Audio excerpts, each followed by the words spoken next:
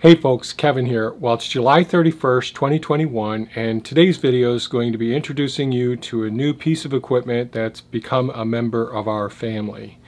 In the past, I've made videos about some of our equipment that we've used to help to transform our property from it was all just a overgrown woodlot on top of poor gravel source, I would say.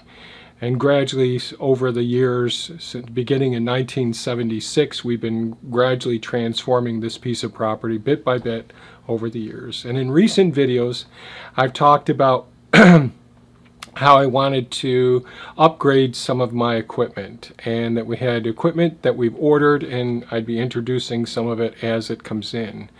Because of the steel shortage, because of the pandemic, many manufacturing operations and dealerships and all have been having a hard time getting lots of the equipment in, where it used to be, geez, in 4 to 6 weeks you'd be able to get a piece of equipment in no time at all.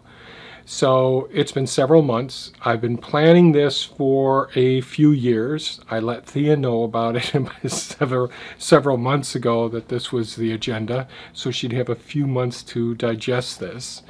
But a couple of months ago, I shared that we had sold Optimus Prime. So Optimus Prime was our large front-end loader tractor, a 1974 or 76 Case or David Brown 995 tractor, two-wheel drive, and that really was an amazing piece of equipment on our property that did lots and lots of work.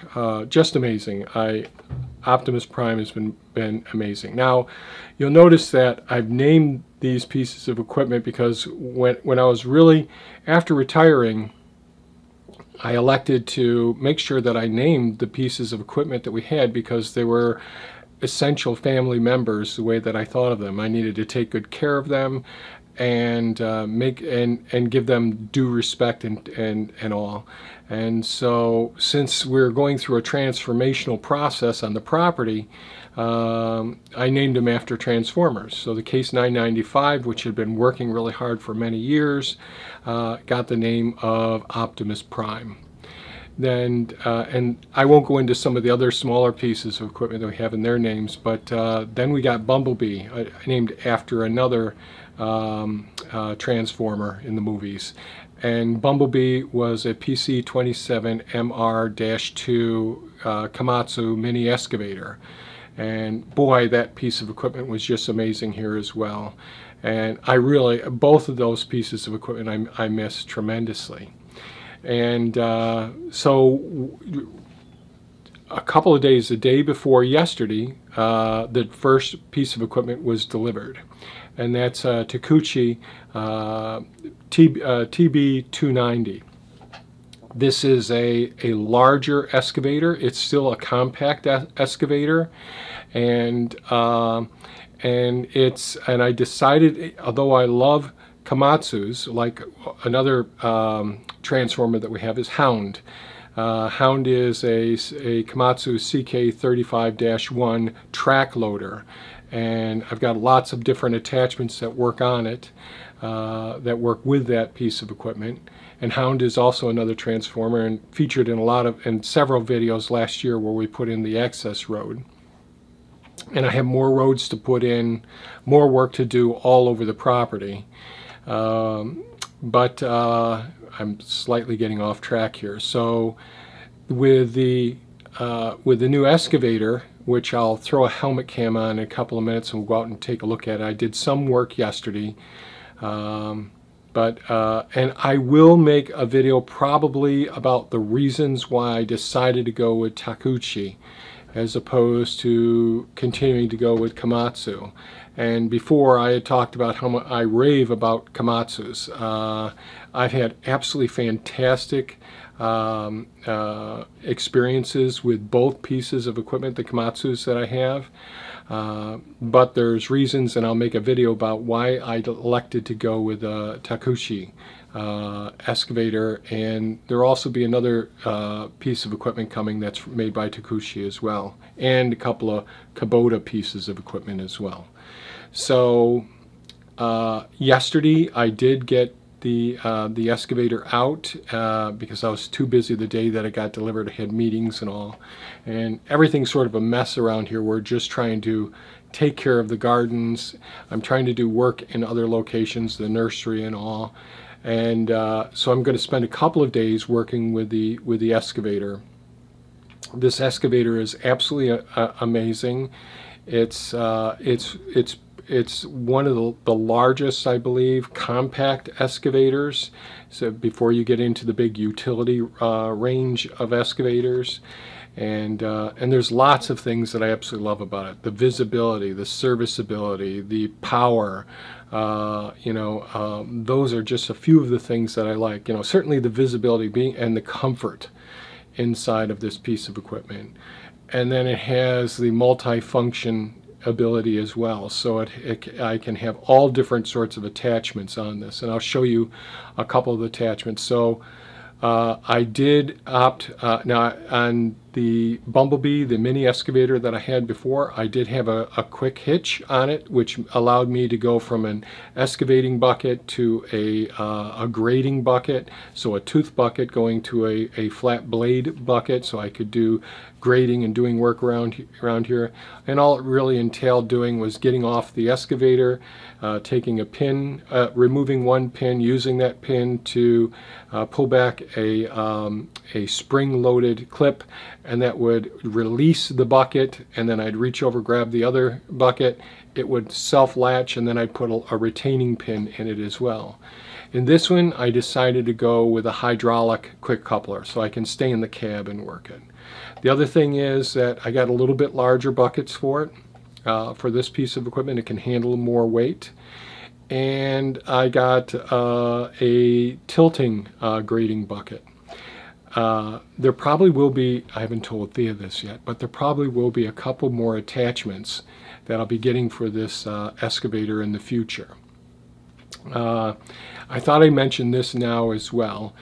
As many of you are aware, I'm a big Tesla fan and technology enthusiast, and I really want to get away from diesel, petroleum-based fueling systems here on the property. Unfortunately, these equipment manufacturers, their engineers aren't at the point, and the materials and the availability of the battery electric heavy equipment just isn't there yet. I anticipate it'll be another 10 to 12 years, but I didn't want to wait any longer, so I went with diesel equipment. The excavator here is a final tier 4 system, so it has mechanisms to reduce the amount of soot and nitrous oxide and all, and I can always make a video about that as well. But I think this is going to work out. It's more environmentally conscious than the equipment that I've had in the past, which were more pollutants. But it's going to be a while before I do go with battery operated heavy equipment. When they do become available, I will make some transitions at that point. So now, as I've mentioned, one thing that I should say is that, we've always named our heavy pieces of equipment that are helping to transform our property, and another piece of property that we're in the process of purchasing, we're going to be putting roadways in for and other work as well on the properties. And so these are still going to be transformers. So a couple of weeks ago, I asked Thea, I said, I've been thinking about what's the next name of the Transformers. Now, she's not a big fan of the Transformer movie series as I am. When a new one comes out, I want to see it right away. But, I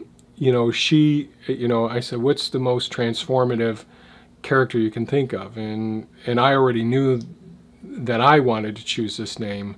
But she immediately said Elon, after Elon Musk, the founder of SpaceX and Tesla. And and Elon is, in my opinion, is going to be known as one of the most transformative entities that at least in the next couple of decades, the decade that we're in now, the work that he's doing is really going to change our world tremendously. And so the Elon is the name of the excavator that we're going to be looking at. So it's a Takeuchi TB 290, and we'll throw the helmet cam on now and we'll go out and take a look at Elon.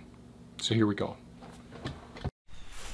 Okay, I've got to go down and back to see where Elon is. Right there's Hound, and that's next to the fueling station. And I'll tell you right now, that fueling station is A+ in my estimation. That thing has been fantastic. Much less hassle than using funnels and standing on top of things to fuel up the tanks and all. Much nicer. So typically around here, and the buckets that I've had in the past were work barrel WBs. You'd see the big insignia on the sides of them. They're behind in their manufacturing and keeping up with demand at this point, from what I understand. And the diesel company makes these buckets, and I think they're pretty darn well based on what I see so far. Really nice welds on them. I'm not sure about the center brace that they have in there, but that's probably essential. The reason that I don't care for central braces is because they tend to be places where if the soil is moist, it's a place where more material can cling to that, and you don't get as full a bucket each time. Some residual material will stay in the bucket each time you dump it out. Same thing in the corners. That can happen when you get a high moisture content, or you can see down here in the corners down here. So yesterday I went down and I did some work moving a drainage swale, and I use this. And so this is a 4-foot bucket, and it happens to be a swivel bucket. So this bucket tilts in both directions for work, and it has 2 hydraulic cylinders on it to do that. So I just ran these through here to keep them off the dirt. Usually I click them together, but I didn't this time.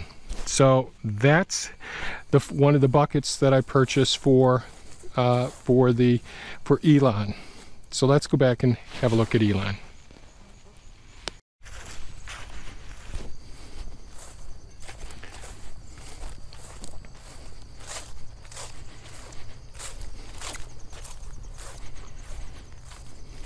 So this is Elon, Takeuchi TB 290. I think it's one of the largest compact excavators. I'll go over in another video the full specs on this piece of equipment. Here's another one of the diesel buckets. This is a 3-foot digging bucket right here.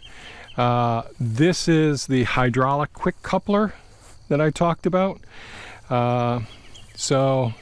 And the good thing about having the thumb on here is the auxiliary hydraulics that come standard with these machines now allows me to have 2 pieces of equipment working with hydraulic controls simultaneously without adding more on.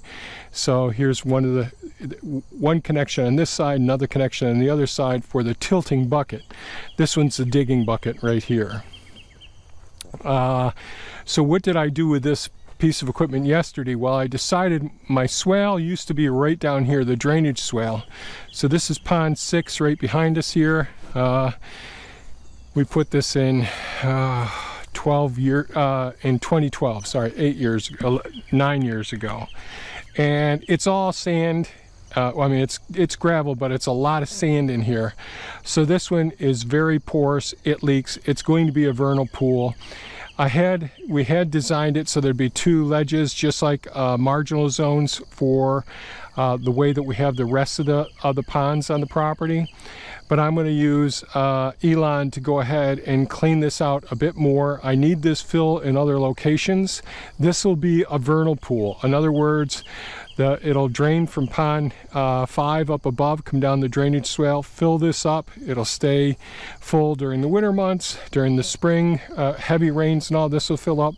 But where Elon is sitting right now, there's a 25 to 28 foot, maybe even 30 foot wide spillway here.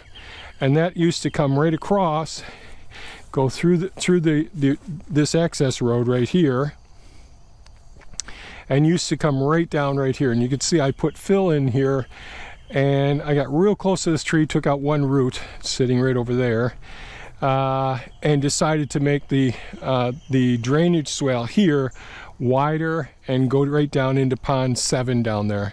There is a low spot. I've got a lot of rocks to pick up in here and some more work. But this is the area where our blueberry plants will end up getting planted. This is where the old hugelkultur systems were.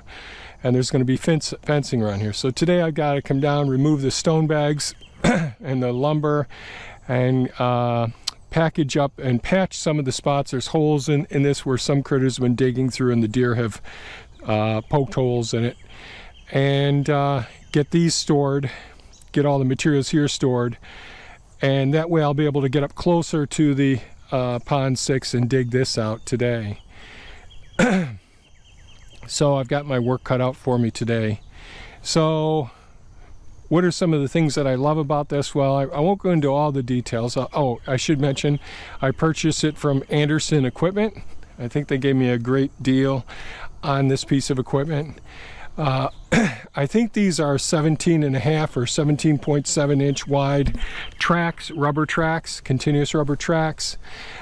Really nice blade on it for working. Really helped out down here as well, working with this blade.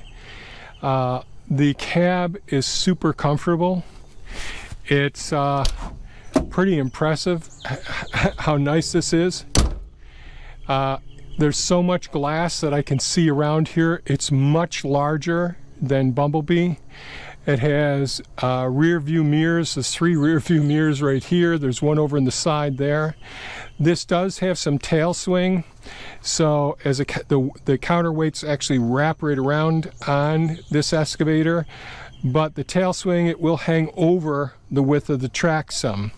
So I've got to get used to this working in close confines.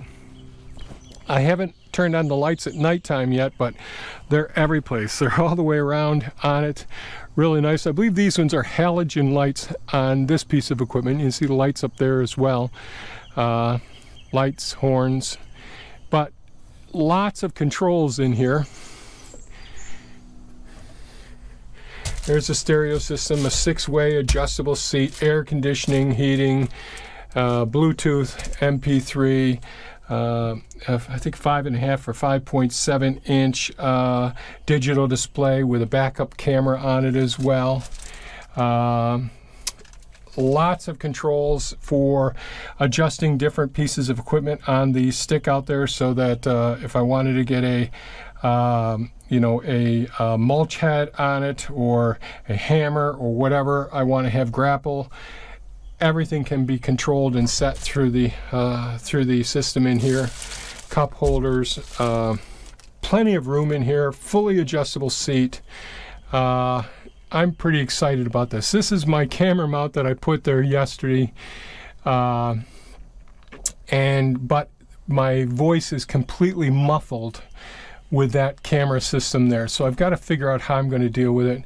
This is the quick coupler attachment knob right there, and so this is all awesome that it's a larger, more comfortable, more modern, more multifunctional.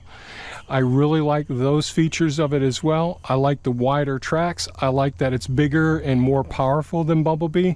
I loved the point that I could get into places that I can't get into with this piece of equipment. Bumblebee was awesome for that. Here's one of the things. Here's the rear view camera here. The serviceability of this piece of equipment, really quick and easy to get at the end. And this is another beautiful Yanmar engine here. you know, dipstick down here for the oil filling over here. Everything is just so much easier to get to than with the, if I want to just hit this to go ahead and fuel up right here from ground level, don't have to climb up on anything.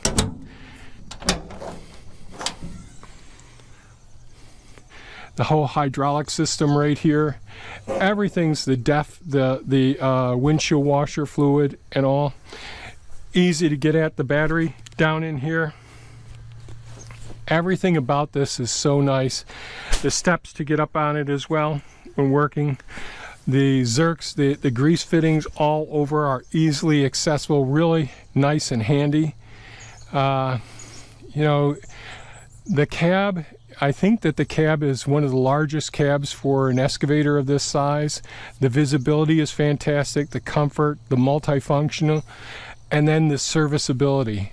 This was probably one of the main reasons I fell in love with Takeuchi, is the ability to get in here and quickly and easily be able to perform service on the equipment, to do our daily checks, to do everything that needs to be done. So this piece of equipment is pretty impressive. I still love Komatsu. I think they're fantastic. But the Takeuchi, for right now, for this phase in my life where I do enjoy working on pieces of equipment, but I don't want to work at working on them, if that makes sense. I just wanted to be able to get the job done, get it done quickly, and then get out there and get to work. It rides pretty comfortable. It has lots of power to do the work that we've done. I've only operated it just a couple of hours so far to do this, and then to work down and back where I had all the grapevines and brush and all that I was clearing from in the forest. Previously, I had to knock down a big wall of all the material I put on, so I put the excavating bucket on to do that. So I've got to figure out how to mount cameras inside of here so that you can see the pieces of equipment, and if people have questions about, you know, the operation of this, and I'll do videos on the service of it as well as time goes on. But I fell in love with Elon. So Elon's going to help us now transform our homestead and go into the next phase of our life. Right now I'm going to do some simple things like digging out more of this pond 6 to get that taken care of. We'll use that soil to build up the area that I knocked down and back, and we'll just take it step by step. So folks, this is Elon, a new transformer for the property, and I'm super excited. If you have any comments or questions, please leave them below. If you found this video of value, please give us a thumbs up. If you have questions about the machine, feel free to ask them. I'm excited about this, and I'll share as much as I can about it. And I will be making a video about why, I mean, all the things I talked about, the serviceability, the comfort, the visibility, did I say serviceability? Yes. The power and the multifunctional aspects of it were all icing on the cake, and really, really important. But the history of this company is really what made me do a lot more research and help me to persuade me to go this route ultimately. So folks, take care, stay safe, and there'll be some videos coming up with this piece of equipment, Elon, and things we're doing around here. Thanks so much for watching, folks, and have a super fantastic and safe day. Bye-bye now.